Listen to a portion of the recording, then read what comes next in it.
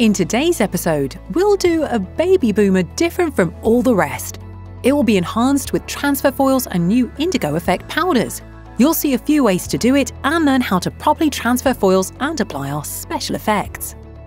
Hi, my name is Connie, and this is a channel dedicated to the art of nail styling. Today, we will show you a very spring-appropriate design. I promise it's going to get super colourful.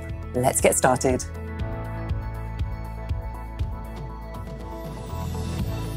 For today's manicure, we'll be using gel polishes in Pudelek, Ice Dream, Melancholic and Mr. White. Nail effects, Princess Effect Barbarella, Don't Worry Bielsa, Bling Master and Yes Bling. Top coats, Tip Top and Super Matte. And foils, Hotsy Totsy, True Blue and Alibaba. We'll also need white nail art paste, sugar effect, mini ombre sponges and an aquarelle sting brush. We cover the entire nail in Pudelek gel polish. We apply one layer without pushing the brush down too hard to decrease the amount of bristle marks. We cure in the lamp for 30 seconds. When applying the colour, remember to avoid pushing the brush too hard against the surface of the nail. We work very gently, almost in the air, as if we weren't even touching the nail. Why? That's the best way to avoid bristle marks. Pushing the brush hard against the nail makes the pigment gather, resulting in ugly streaks. We prepare the Hotsy Totsy transfer foil. Using sharp scissors, we cut off a strip that's more or less the width of the nail. The foil is colourful on one side and silver on the other. We use the silver side to stick the foil to the dispersion layer of the coloured gel. We push it down hard onto the surface of the nail, then using one quick, decisive motion, we pull the piece back up again. When transferring a foil, we need to stabilise the surface we're transferring onto. Simply put, we need to take our client's hand and hold the finger from underneath, making sure that they can't move their hand when we're ripping the foil piece off.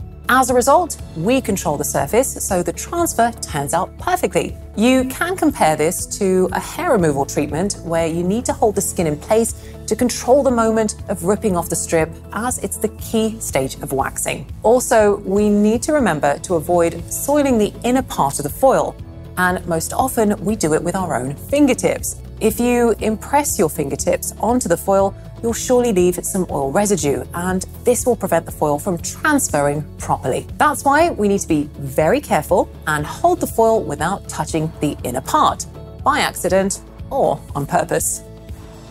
We secure the design with a thin layer of the effect base and cure in the lamp for 30 seconds. We wipe the sticky layer off with a pad soaked in wipe-off cleaner. We use the effect base to secure the transfer foil. Now it won't detach or slide around while we apply the ombre with a sponge. This also gives us certainty that if we were to wipe off the whole design because something went wrong along the way, the foil will be left intact and won't disappear along with the failed ombre attempt. We prepare the ombre sponge. If it's new, we use sharp scissors to cut off the production layer. To remove any impurities, we place the sponge into the X-type tweezers and dab it onto the sticky side of an extension form. We do it gently using quick motions. Slow movements and pressing the sponge hard against the sticky surface can result in a damaged, jagged edge. It's time for the baby boomer.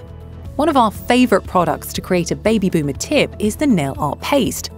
Using a dotting tool with its larger side, we place a small amount of the paste onto the bottom of the nail. The amount of paste depends on how high we want the colour transition to happen.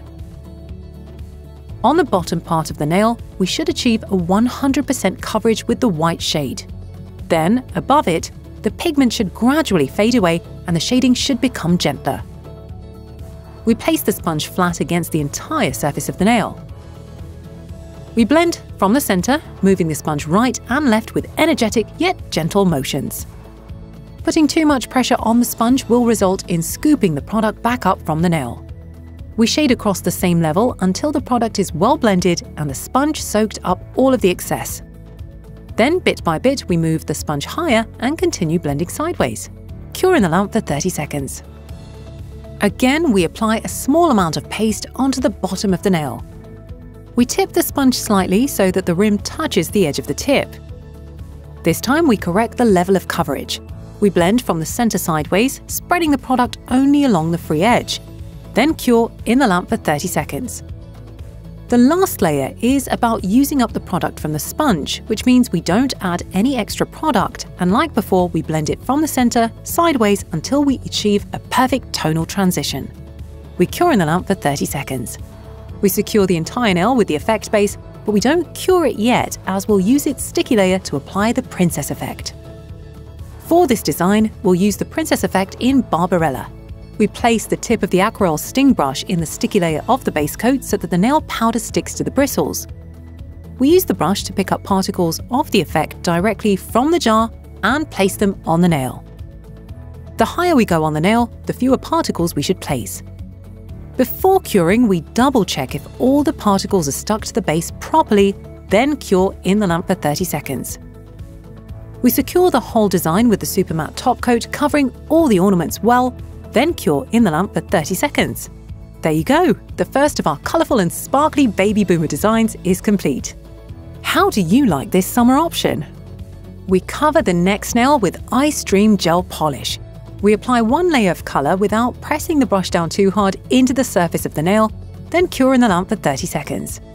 And here, my dear stylists, proper timing is key. If we cure the colour for too long, we'll scorch the sticky layer and the foil won't transfer very well. An opposite situation is also best avoided. If the curing time is too short, the sticky layer will be too wet and the foil won't transfer, as it will start sliding on the surface. That's why we should meticulously control the time of curing to make sure our foil sticks well to the surface. We cut off a piece of the True Blue transfer foil the width of the nail plate. We press it against the surface firmly and rip it off in one energetic motion.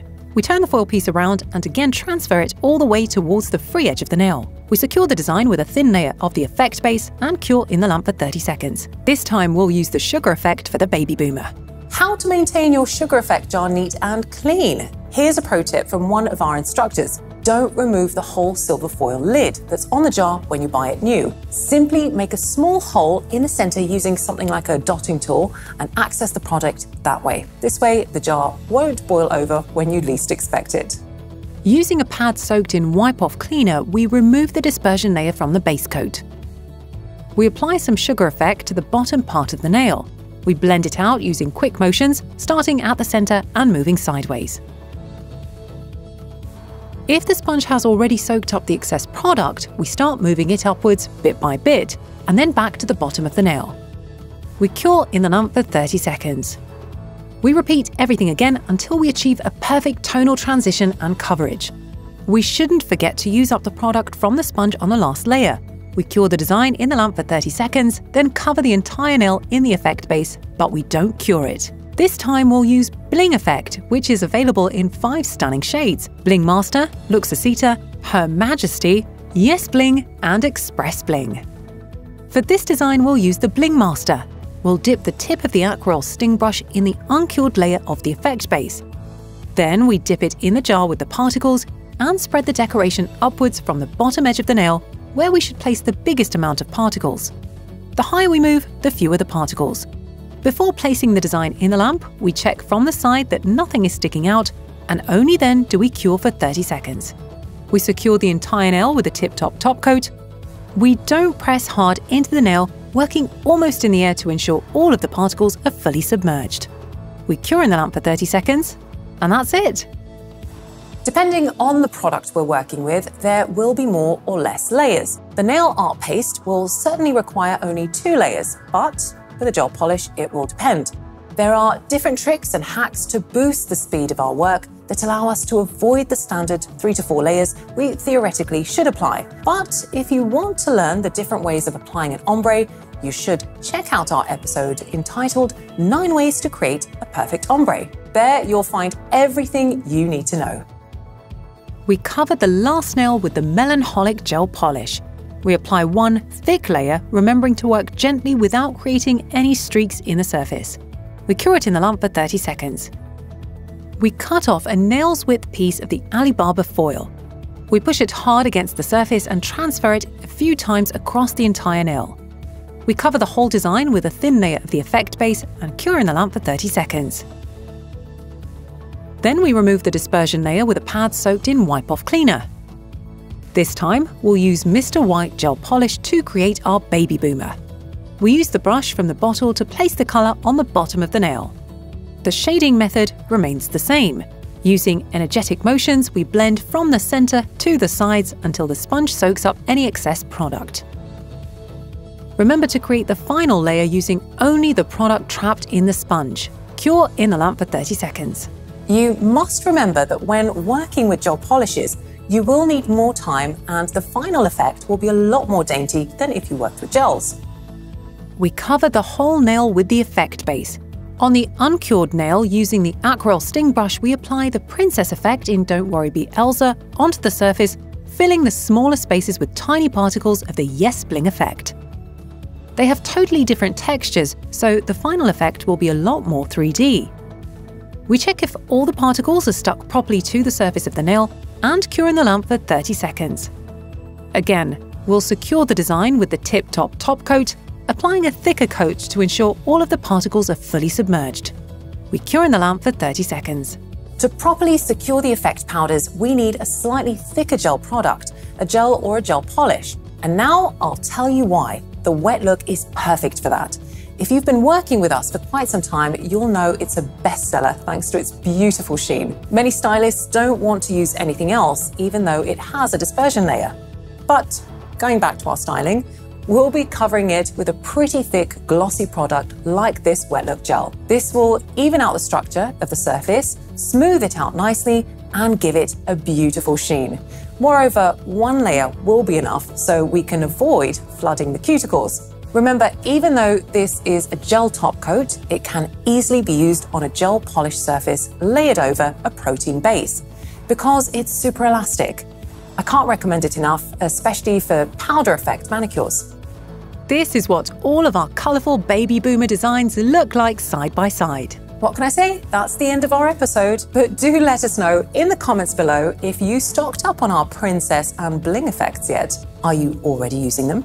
Do you enjoy this kind of decorating fun? On one hand, it can make your workstation quite a bit messy, but on the other, you'll enjoy effects unattainable with any other products. We'll see you next time. Bye.